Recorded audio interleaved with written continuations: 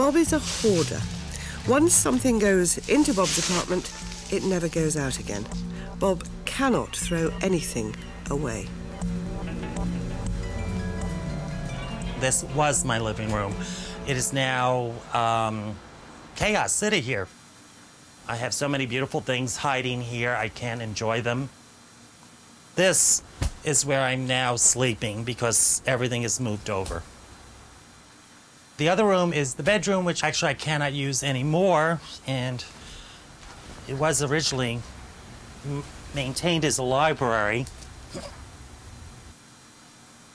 The debris, if I stand on it, lose my head. So I'm walking around in an unbalanced world. Whoa, just crazy. Oops. Bob's got hundreds of things, but not a single home comfort.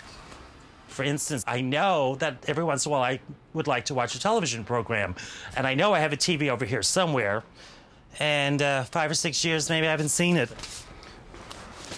Where are you? Oh, there it is. All right, let's see if it's alive. Ah, wonderful, it's alive. A lot of it stems from my childhood. I was considered a different kind of person, artist or artistic or whatever. I was beaten and bullied, and I do mean every day. The fear of being seen was the fear of being hit. You know, spending 16 years of your life being physically beaten causes problems. I think anyone would agree with that. In a way, I've created, I think, a nest. I always say when I'm in my bird's nest, I don't know if I'm going to lay an egg or not. But I think it's that you have a wall around you and people can't see you. Therefore, you're safe. In OCD, the person is bombarded by intrusive, fearful thoughts. Because Bob's hoarding is his way of trying to contain his fears, the thought of throwing things away is terrifying.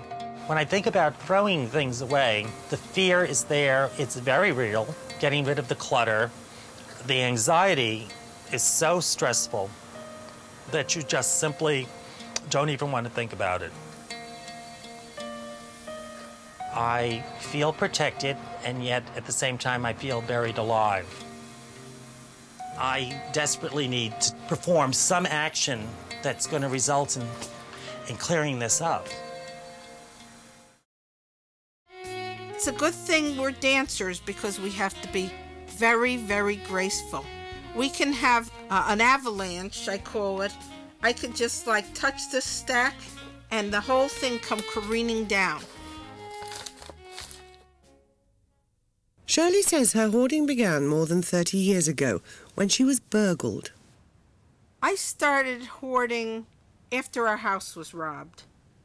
3 years later, my father was killed in a robbery attempt, and I started feeling more and more fearful. And somehow I guess I got this convoluted idea that if I had more stuff, I'd be protected. Somehow, the clutter makes me feel safe. Like a neighbor said it in a joke. Well, if the robbers came to your house, they'd come in and they'd see such a mess that they'd say, the house has already been ransacked, and they'd go home. And the reality is, our house hasn't been robbed since then. Hoarders are hard to treat. Going to the house to persuade them to throw things away is the most effective way to change them. Dr. Randy Frost, one of the world's leading experts on hoarding, has been to Shirley's house a couple of times. Shirley, this is your living room, right? Right, this is the living room. Now, the last time I was here, I remembered it being pretty cluttered like this, but maybe there's some things that have changed. That chair over there is now cleared out, is that right? Right. I actually sat in this last week. Oh, okay. Is there an organizational scheme here to all of this? No, it was just space, and Okay. I put it there. All right. It's a treasure hunt. That's what it is. Okay. That was my next question. How do you find things in here that you need? I don't. How do other people manage their possessions? They don't have so much stuff. In part, yeah. Yeah, that's certainly true. Today, Dr. Frost is going to try and help Shirley throw something away. He knows that he's likely to encounter resistance. How about over here? Why are you saving that? Because it's so beautiful. Okay, so I just thought it was doesn't lovely. have any value in terms of your need. No instrumental value, we call it, for you. You don't need that for anything, right? And No, but I'm not willing to throw it away. we had lots of people in our studies who describe their homes as cocoons or bunkers and so forth. So really this sense of being vulnerable seems to be involved somehow.